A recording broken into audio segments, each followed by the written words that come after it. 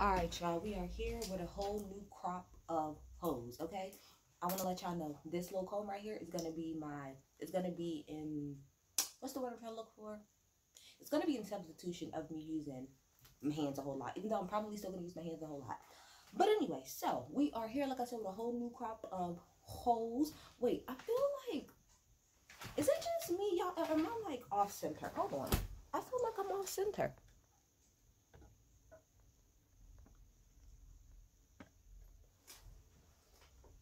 My main problem in this damn room is always trying to get myself centered. Good enough. Y'all get it. Y'all get it, right? Y'all get it. Okay, anyway.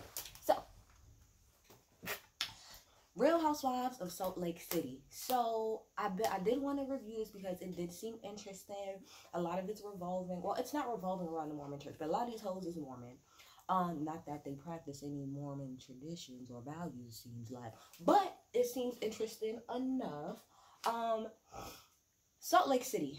Okay, Salt Lake City, which I believe is in Colorado, is a place, randomly enough, I've always wanted to live there. The only reason I've never moved there is because I know it's just a whole bunch of white people, but I've always wanted to live there. Like, now granted, I am not the biggest fan of the cold, but for some reason, Salt Lake City has always just seemed like a beautiful place to live. And even looking at all of the, like, footage and stuff of, like, the mountains, it just seems like a serene, beautiful place to live. But it's very, very white, you know, so... Okay. Anyway, I'm sorry, I said Colorado.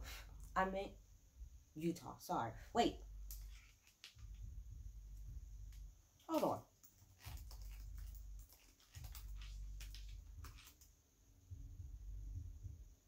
Utah. My bad. I said Colorado. I meant Utah.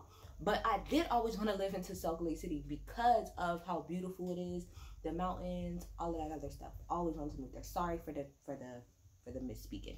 But anyway, so let's get to the shits. Okay, so we're gonna go through the order that everything happened, but don't worry, I'll talk about each person in particular. So again, they kind of start off talking about, you know, how Salt Lake City is a very, very, very Mormon ass fucking place. Utah in general is a Mormon ass place. I think that's where my best friend's like boyfriend is going for work, like for like the next month or so. And I said to him, oh, so you're going to Mormon country, because that's pretty much what Utah is known for, Mormon country, right? Okay. So, let's start off with Jen. Now, in the little, you know how they get their little taglines, she calls herself like the queen bee, and you can obviously tell that that's the role that she's going to take. She's going to take the more so Nene role, the more I'm the head bitch, I'm that bitch type of woman, you know, throughout this whole thing. Okay, so we start off with Jen, right, meeting her. First of all, her house, all of their houses are fucking beautiful. All of their houses is like a cabin dream. Like, her house is so big and it's so damn beautiful. The woodwork, it's everything, okay? And we come to find out that she has, hold on, I'm sorry, y'all, but yeah, her house is freaking beautiful, okay? She has a blackety black husband, okay? She is originally from Hawaii, but she moved. You're gonna have to wait, baby. You'll have to wait. She is from Hawaii, but she lives in Colorado, or whatever the case may be. And she is, what did she say she is? She's like Hawaiian, she's like part Asian, and a part a couple other things. But of course in Colorado, she's black. And like you said, why? Because they ignorant and they don't know no better. You get a little, it's the one drop rule pretty much that applies, like in America, you know what I mean? Like, you know, you got a little bit of color and you're black. That's just how America works. Anyway. Her husband is the football coach at the University of Utah, so you know he makes good fucking money, okay? They have 2 sons. One of their sons is getting ready, he's very handsome, is getting ready to get into medical school. You know, they was talking about him getting a job, like he needs to get a job, and, you know, Jen is like, no, because I want him to focus on getting in school, which in our reality, that's really, it really should be that way, that you should, like, if your kid is, like, going to college, you should be able to afford them the opportunity to go to school without having to worry about everything else. But I understand, you know, wanting him to work and get some type of work ethic. But best to believe in medical school, oh, he gonna get that work ethic, because them residencies ain't a joke at all. So also about Jen. So was Jen Mormon? I don't remember. I think Jen was Mormon, or she was like titillating, you know, with Mormonism or whatever, right? But her husband is Muslim, And so when she, you know, asked him maybe like 7 years into the marriage about converting to Mormon, you know, to being a Mormon, he was like, absolutely not. Why would I ever become a Mormon when they just started accepting black people in 1970 something? And the first thing that I thought about when she said that is, I don't know if any of y'all watch Love After Lockup, but if y'all do, Andrea and damn, I can't think of the guy's name, but the other guy, Andrea, and the other guy, you know, and her husband or whatever, you know, she's from Mormon country, and she tried to convert him, and I remember she had brought him to come visit her old town, and they was all sitting at the table. It was like a whole bunch of white people at the table sitting there, he's at the head, and they trying to convince him why he should be a Mormon, and he made a good point. Like he said, I'm sorry, but y'all didn't even accept black people until 1970 something, so do you really think that I think this is the religion for me? Absolutely not. Absolutely not. And I feel him on that. I feel them on that. But I guess she was like, oh, well, you know, I never thought about it that way. So you know what? I guess she said she was just going to convert over to Muslim or whatever. I'm not saying this with her. I just feel like I wish people took that type of stuff more seriously, like as far as converting, because a lot of the women on here just sounded like, okay, well, I just did this. Okay, well, I just did that. Like, and religion is not nothing to be played with. That's just my opinion. Anyway. Then we got Heather, okay? Heather is the one I kind of like the most so far, okay? Heather and Whitney, I like them too a lot. She has been living there since she was 15. She has like, I think it's like a beauty lab or whatever, where she like gives Botox and stuff. I love how they showed the sign that said 15-minute parking for Botox. I said, so that's all it takes? That's all y'all hosts take? Oh, I guess so. Anyway, so she has daughters. One's that's 16, one that's 13. And I want to talk about this part. She talked about how every descendant in her family pretty much was like a Mormon, and how they had came out there and settled and stuff. But she's not the first person to say that. A lot of the women out here talk about how they are like straight descendants from Mormons, like how their people moved out here and settled here. And all that just made me think is, that's amazing that like y'all, and when I mean y'all, I mean mostly like white people, y'all can really go that far back in y'all history and figure out and know for certain. Like I have like my great unfortunately, black people, we don't have that fucking luxury, and that's all it made me think of. Like I wish that I knew, you know, past like my great grandmother, I don't really know much about that. I know my great grandmother's grandmother was a slave, but I don't know anything past that. That makes me kind of sad. But yeah, but she talked about pretty much how her husband, you know, she married into money because her husband, I don't know, family is some line descendant of Mormons, and how they're worth billions. I said, yes, ma'am. But none of that matters because she got a divorce 5 years ago. Well, I'm like, well, sis, at least you know I'm pretty sure you got a nice little settlement. You know, your kids is taken care of. You did what you had to do. Now, this part I did find interesting. Now, remember I just said about the whole thing about black people and not accepting them to 1973. But she was saying how she likes pretty much everything that does not align with, like, she said she's like rap music. She likes gays. She likes black men. And she said all the things that don't align with Mormon values. That made me chuckle, but it made me sad at the Mormon, because at least she fucking knows. Like, yeah, y'all accept black people now. But to me, all of that, what her saying that to me makes it seem, I mean, confirms the fact that, yeah, y'all like black people in there, but y'all don't really like black people. Like let's be real, Mormons do not like black people. Y'all don't. So it just is what it is. Okay. Then we move on to Meredith. Okay, Meredith. Which one is Meredith?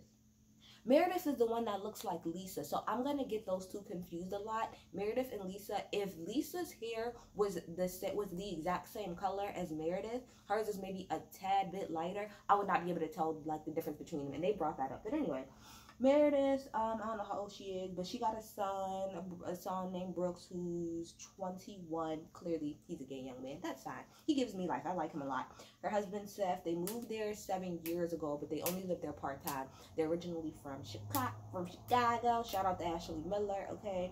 They've been married 24 years, have 2 kids, and right now, Seth lives in Chicago because he's doing, you know, his business stuff. And I guess Meredith, her business is like making custom jewelry, you know. She says she made the first white woman. She said, I didn't know who she was, but then she said Scarlett Johansson. I like her. And then she said Rihanna. Of course, Rihanna's Rihanna. And I'm sorry, I didn't even really say what I thought about everybody. Like I said, Jen, I think, is like the queen bee. Heather to me seems, you know, pretty even keel, which is why I like her. Meredith comes off.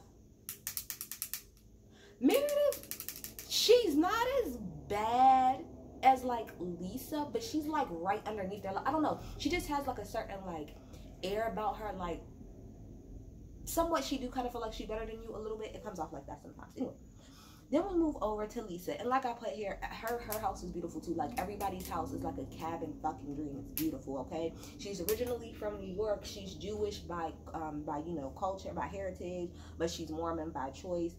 John is her husband. They have been married for 16 years, and they have 2 young boys. I think it was 6 and 7.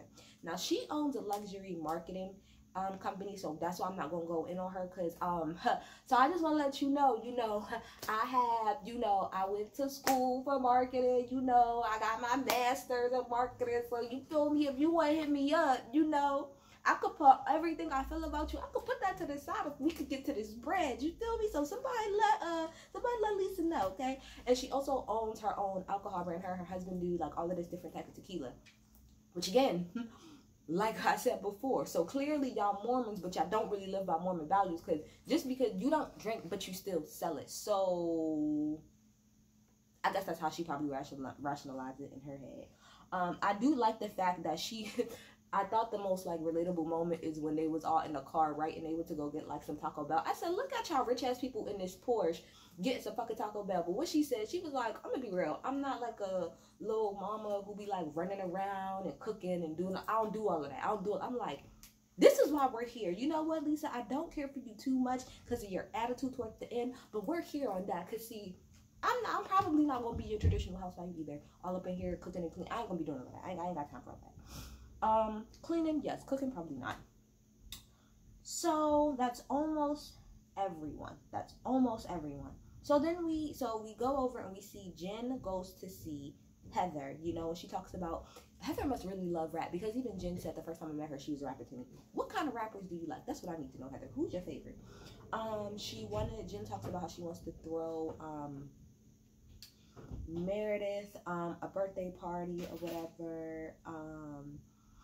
But she even said, like, before she threw it, that, like, it's gonna be for Meredith, but it's gonna kind of be for me. And I think that that's just extremely, like, fucked up and selfish. And we're gonna get to the party, but don't do some shit like that. If you're telling me that you're throwing an event or a party for me, that means it's for me. That doesn't mean that it's for you and for you to have the spotlight, because that's not what it's about at all.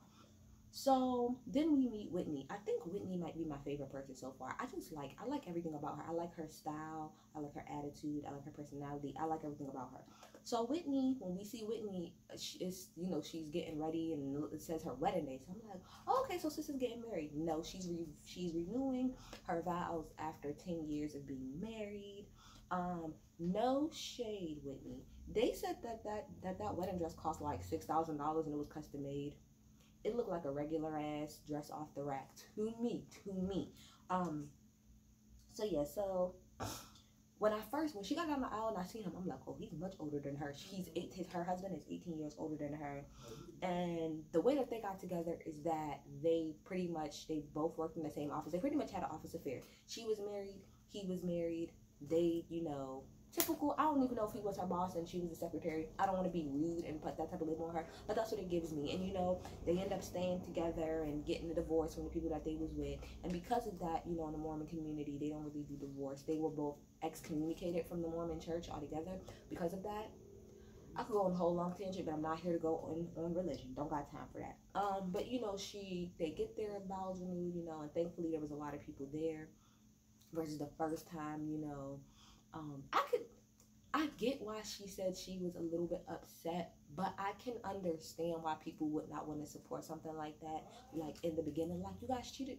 Come on, you guys cheated on your respective wife and husband to get together. That's kind of like, damn it, what is the girls? The country singers that, what's her name's ex-husband on the Real Housewives of Beverly Hills, who cheated on her, with the other country star. Both of the country stars cheated on their respective partners and then end up getting together. It's like that type of shit. Nobody want to hear that shit.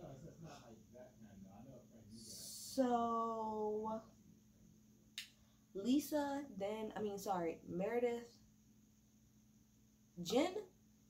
I don't know. Jen, Lisa, and Meredith all meet up together. I forgot who house it was. It doesn't matter. But they're sitting there having a conversation, and I'm trying to get the names together. I'm trying to remember. Jen is explaining to them how she's gonna throw a party and all this stuff like that for Meredith. How she's gonna throw a party, like I said, yeah, for Meredith.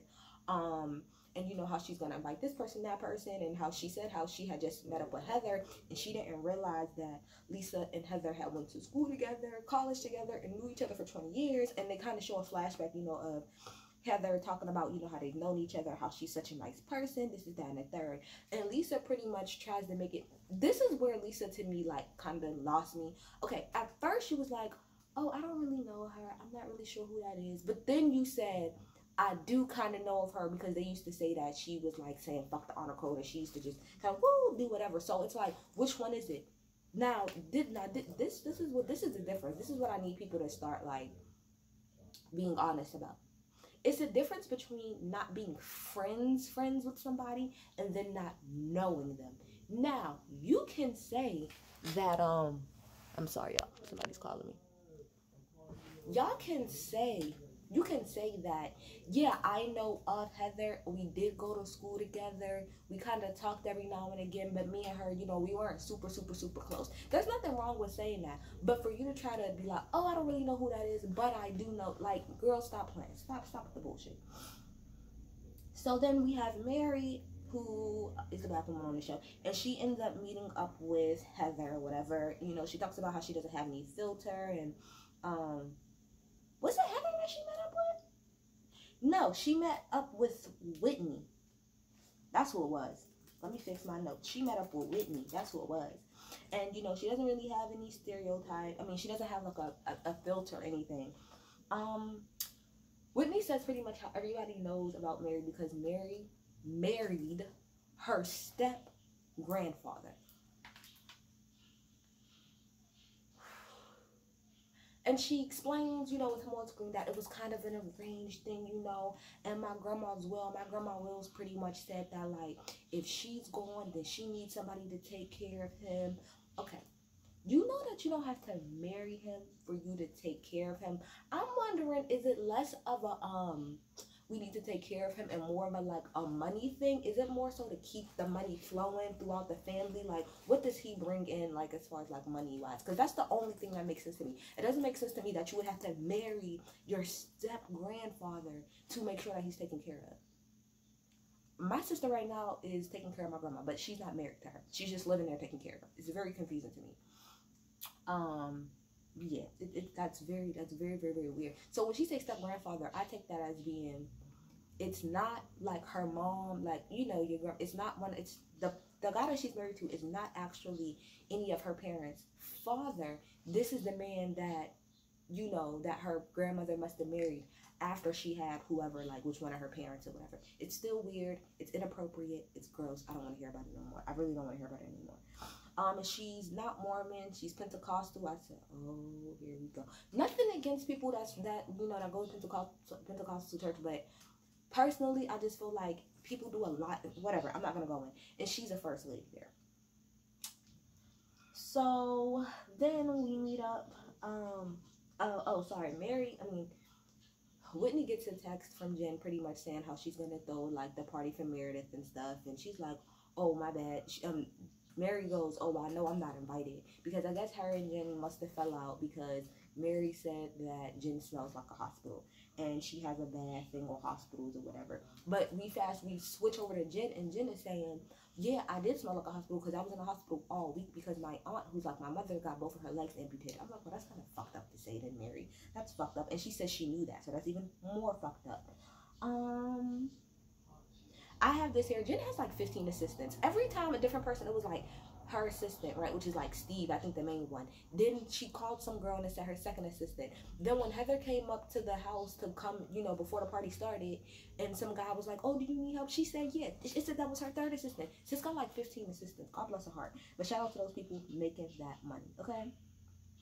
When Heather comes over, like I said, to Jen's house, you know, before the party, you know, Jen tells Heather, you know, that Lisa said she don't really know you, and you was just like a woo type girl. And she was like, well, first of all, you know, according to Heather, she said that Lisa has said to her multiple times, oh, you're like a sister to me, you're like this. So clearly they had more than a passing type of relationship. It was more, it might have not been, this is what I'm thinking, they're probably not as close.